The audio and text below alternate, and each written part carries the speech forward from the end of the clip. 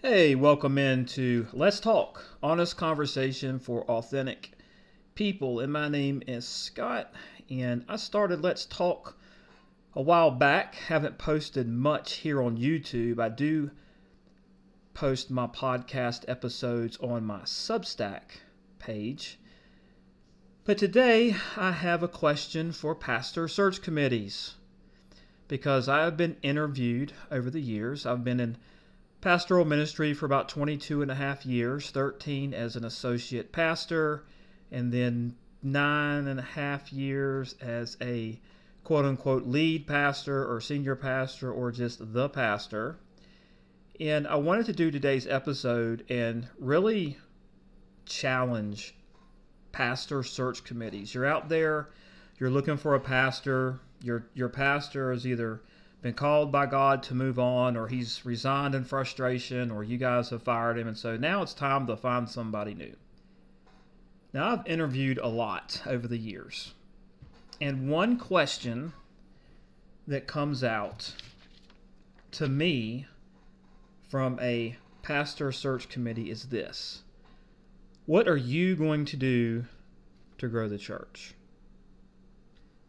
Let me say that again. A question that I've been asked in multiple interviews is this: what are you going to do, Pastor, to grow our church? Well, let me bring up a slide that I made right here. So this is usually my response to that question.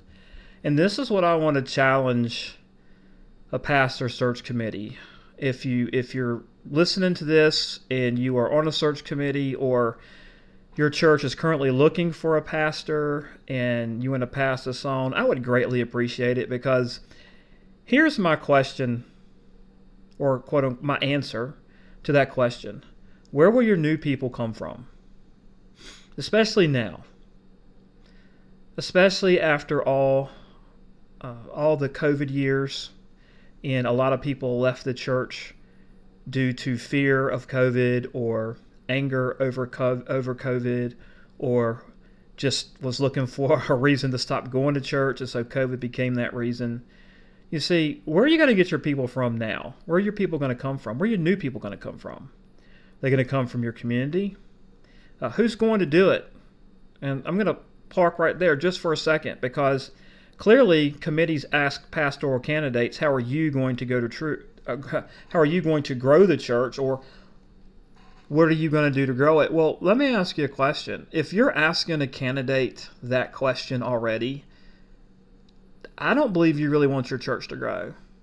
Because if you wanted your church to grow, you'd already be doing whatever to get people to come to your church. Whether that be evangelism, an outreach group. Do you have an outreach group already in place? Because see, when I hear the question, Pastor, what are you going to do to grow our church? A red flag goes up. I hear we're not doing anything, and we haven't done anything for a while, and we really don't want to do anything. That's why we want to hire you. Because you see, we want our church to have a lot of people in it. We just don't want to do anything about it. That's what I hear. And I guarantee you, if I'm hearing it, other candidates are hearing that question as well. How many other churches are around you? If you want your church to grow, and I hate to use this word, but it's the only word that really comes to mind, what's your competition around you? Are there other, if you're an SBC church, I'm SBC, been SBC my whole life. There are tons of SBC churches around the church I serve now. Tons. And we live in a small area.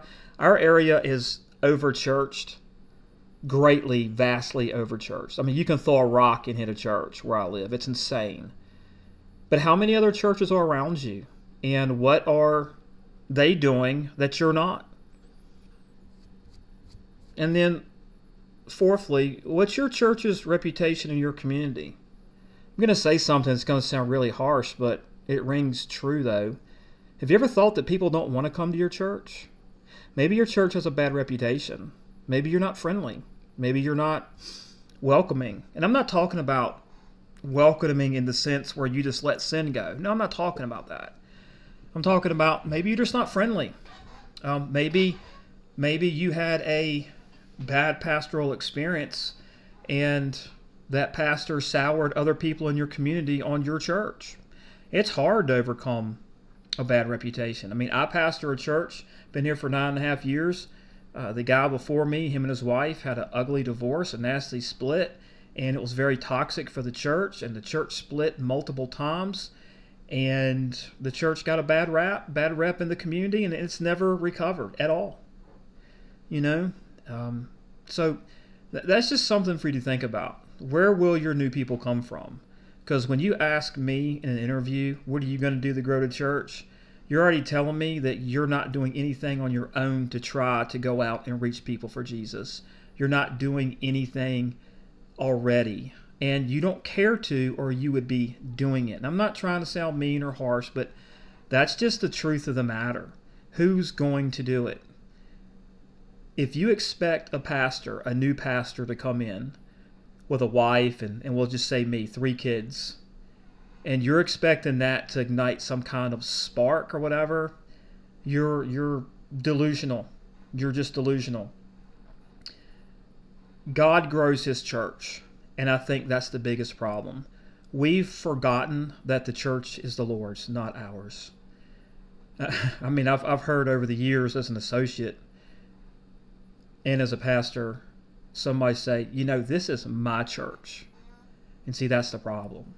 People get in the mentality that it's their church and it's not the Lord's. The church is made up of people who are born again by the blood of Jesus. That's the church.